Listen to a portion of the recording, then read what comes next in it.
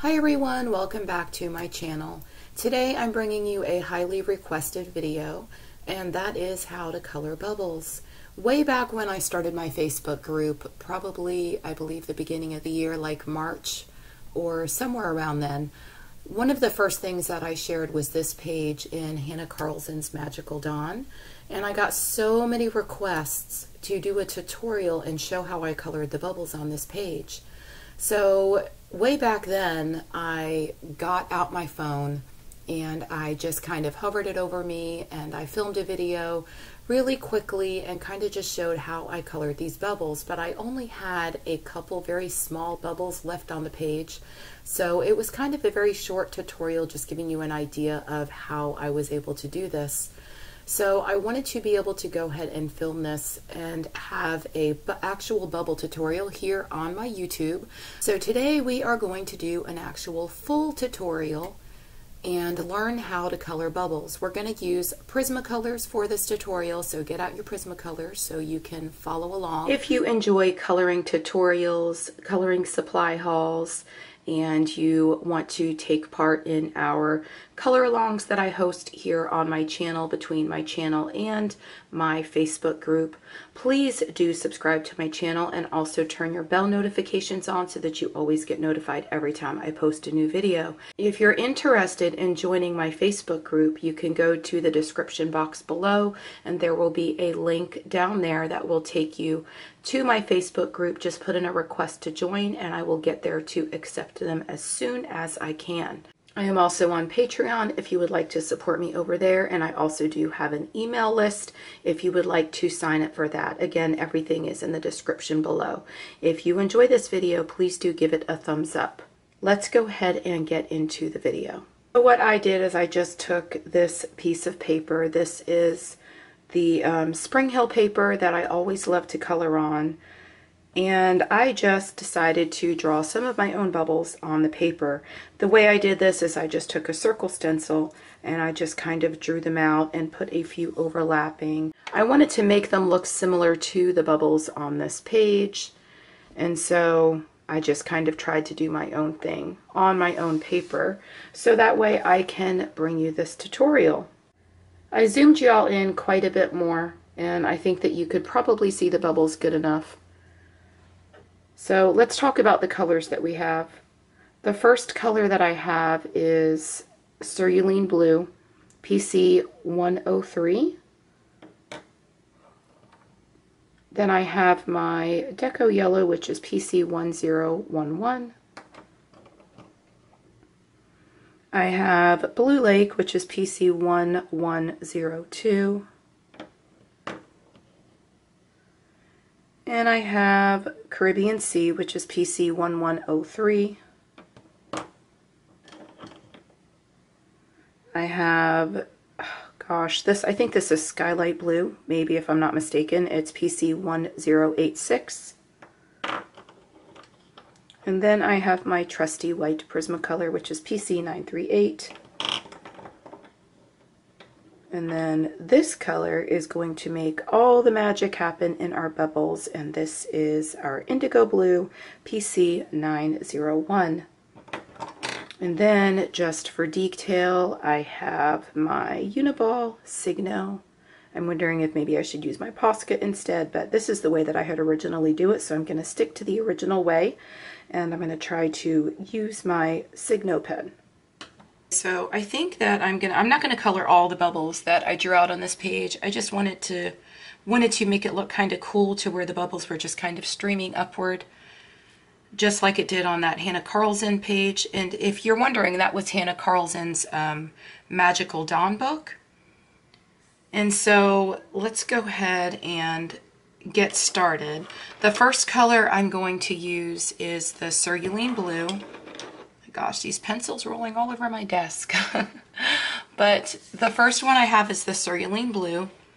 And let's go ahead and color this one here. Let's go ahead and do one of the ones where we have two overlapping bubbles. And I'm going to show you exactly how that works. So I'm going to come in with my Cerulean Blue. And I'm just doing the outside edge of the bubble.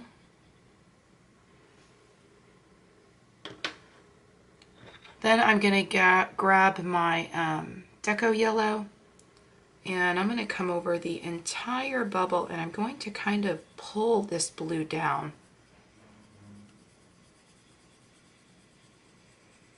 And I'm going to go over the whole bubble with this color.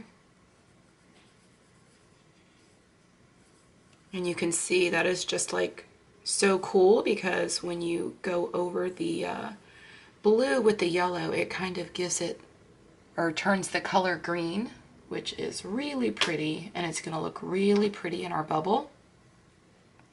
Then I'm going to come in with my blue lake, and I'm going to come up here and I'm just going to add more blue to this.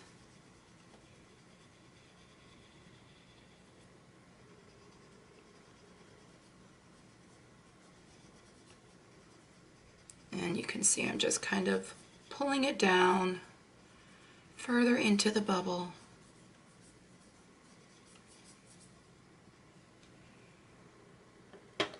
Then I'm going to come in with my Caribbean Sea, and we're going to go over that even more.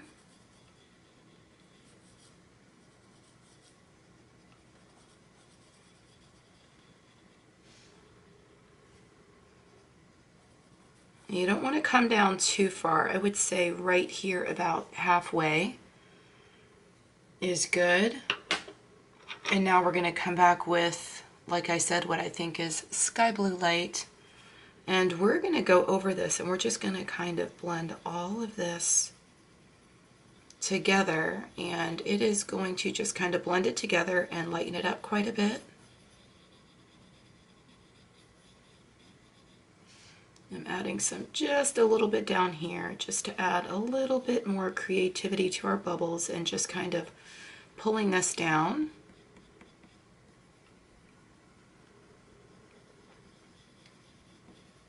And most of you that have worked with this paper, seen me work with this paper, it does have quite a bit of tooth. So it will handle a lot of layers so that you can really make your bubbles look really realistic. So I'm going to come in here with my white Prismacolor, which is 938. And I am just going to go over this whole entire thing and bring all these colors together as much as I can.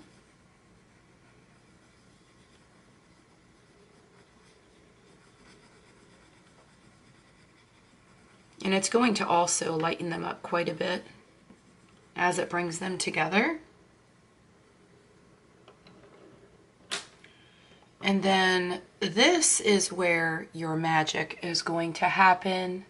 And I've got my indigo blue. Now when you want to make something look really, really 3D, what you do is you come around the outside, use a very light hand, and make sure you have a sharp lead on your pencil. And I am just going to go around my circle, or my bubble rather, just like this. Now when I drew these out, I just drew them out with a pencil. And I'm staying a little bit lighter down on this end. I'm coming in with another layer here up at the top. But look at the difference. And of course, I'm going to come back with all of these colors again,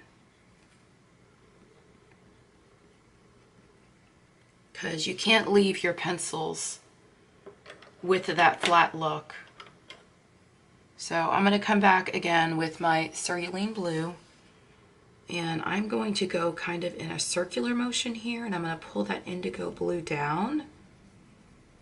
And it's also going to add quite a bit more pigment here. And I want to go very lightly over this part and just kind of spread that out a bit. But I'm going to come back with my blue lake now, and I'm just going to come over this and bring it down even more.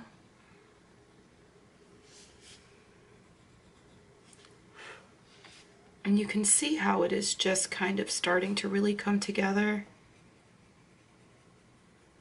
Probably should have had a sharper lead on this one. probably would have helped.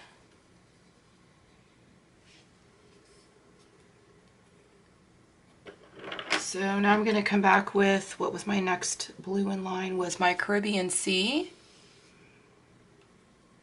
And I'm going to pull this down even more.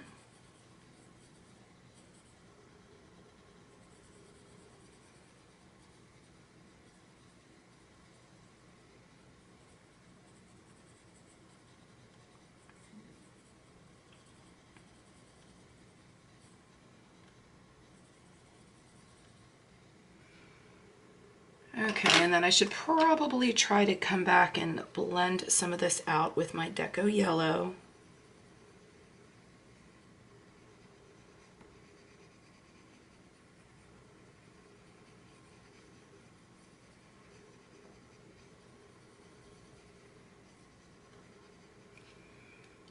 And then again a little bit more with my Sky Blue Light to just kind of blend some of these colors together again.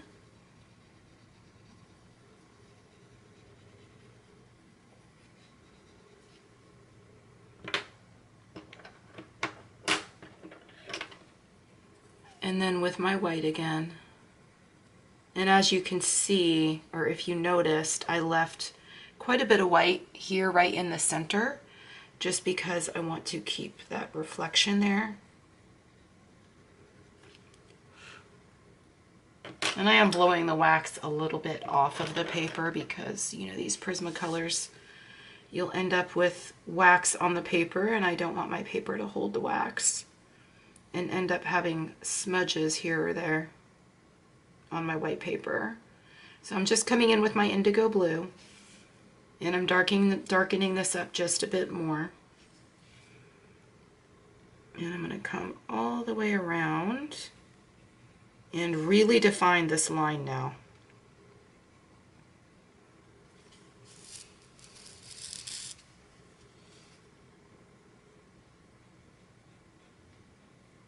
Do you see what that is doing? Is just kind of making it look really super 3D.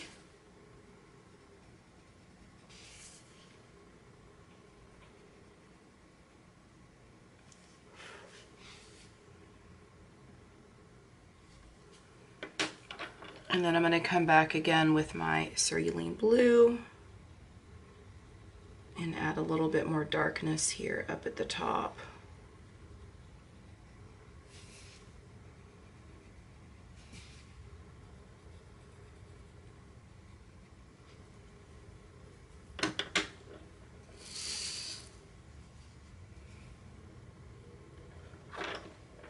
And let me come back with my white a little bit more and kind of blend all this out.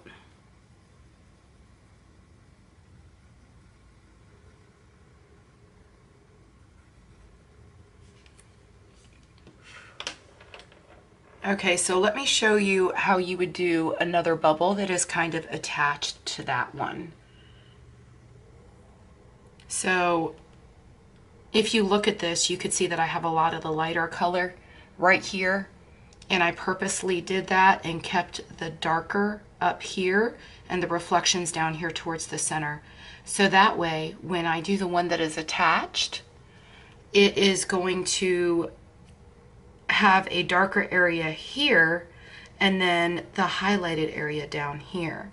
So we're going to start all over. I'm going to turn my paper just a little bit so that you could see, but I'm going to start all over and I'm going to come down here and I'm going to do the same thing. So I'm going to come in here and I'm going to start with my cerulean blue, and I'm going to do the top part of my bubble.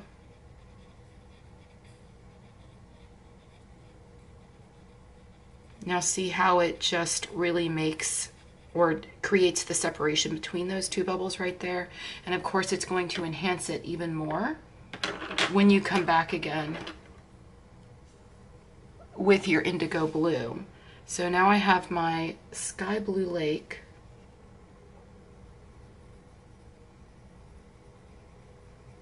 And I'm just kind of pulling that blue through a little bit.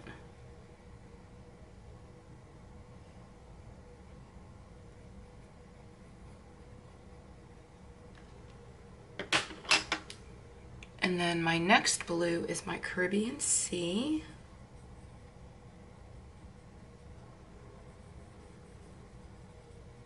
The more you do these and the more you practice, like I've not done bubbles in quite some time until I sat here again to do them now. The last time I did the bubbles was probably the last time I did that page, the Hannah Carlson page. And so, actually no, I actually created my own bubbles in a tutorial I had in a Hannah Carlson book and colored in the bubbles and showed you how to do it there. But these are a little bit different. So let's come in with our Deco Yellow. And the reason I use this Deco Yellow is because I love how it adds that extra pop of color. And I love how when the blue gets mixed with the yellow, it creates that green there, and it just gives the bubble that extra bit of reflection. Look at the difference there when I laid that yellow down. And I didn't even pull the yellow all the way through to the center because I wanted to keep that reflection there. So I just kind of did it kind of over the blue and then around the outside, if you can see that. And I'm gonna come over here and I'm gonna kind of blend these together a little bit with my sky blue light. Come all the way around the whole bubble. Now let's see what we can do with our indigo blue. So come in here with the indigo blue. And this is the color that creates the magic. So we're really going to define this outer edge here.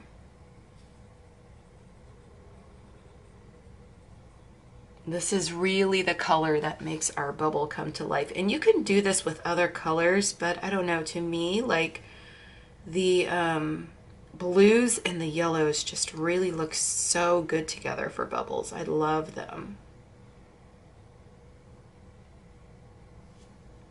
Look how cool that looks. So let me come back and just kind of blend it all out with my white. And like I showed you earlier, the white is going to lighten up your colors.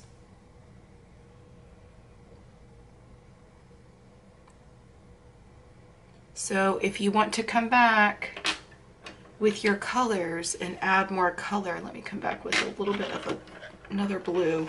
So I've got my cerulean blue, and I'm going to come back and I'm just going to add more blue here, another layer, just to kind of really make it pop.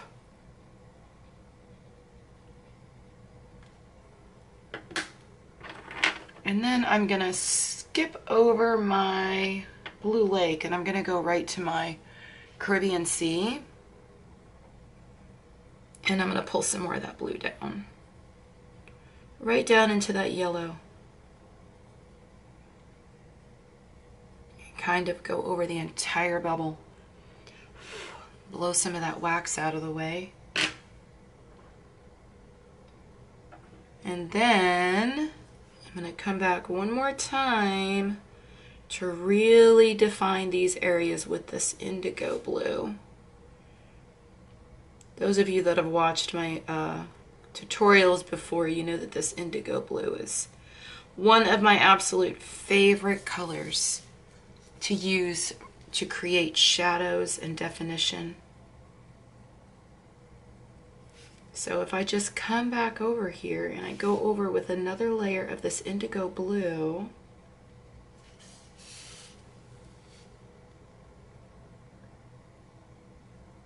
it's going to make it pop even more. Make sure we're going right into this other bubble here. And do the same thing at the top.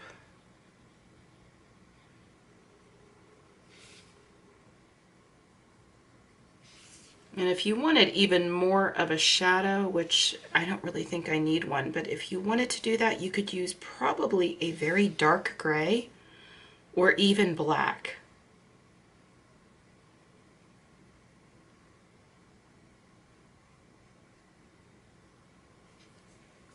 And there is our bubbles. Look how cool that looks. Oh, I love coloring bubbles. But see, like I'm looking at this and I think this one looks better with the colors that I have laid down. So I'm gonna add a little bit more blue up here. I think this top bubble Just needs to be burnished in just a little bit more maybe. Just because this paper can take so many layers. Oh yeah, it's starting to look better. Just pull this down like the, oh, it looks much better now. It needed to be burnished out some more just because the area is so big.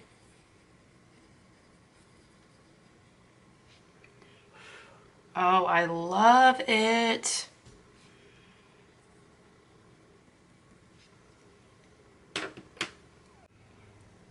I think I'm going to go ahead and color a couple more of these bubbles in, and I'm going to speed it up to music just so you could kind of watch them come to life on camera, because I think that's just, I don't know, I love watching those kinds of videos, and so I'm sure that a lot of you do too.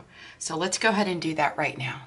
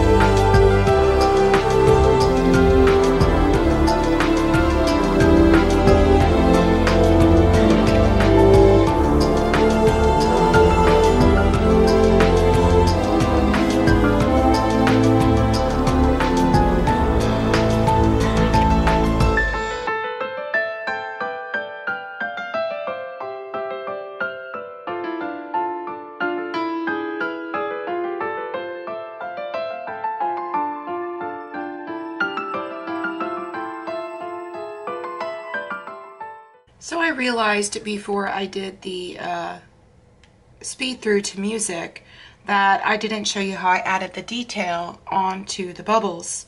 So I hope you enjoyed that speed through and just watching them kind of come to life. But I ditched my Uniball, or my Signo Uniball white gel pen, and I pulled out my Posca because I am having some trouble with my gel pen and it doesn't seem to want to be working for me. So what you're going to do with your Posca is you are just going to add the details just by doing that.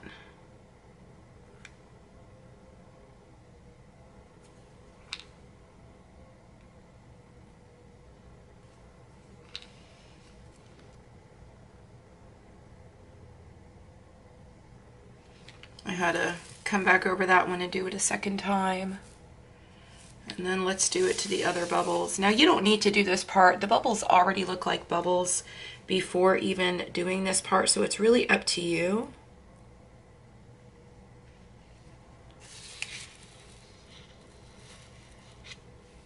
And then let me put one on this one.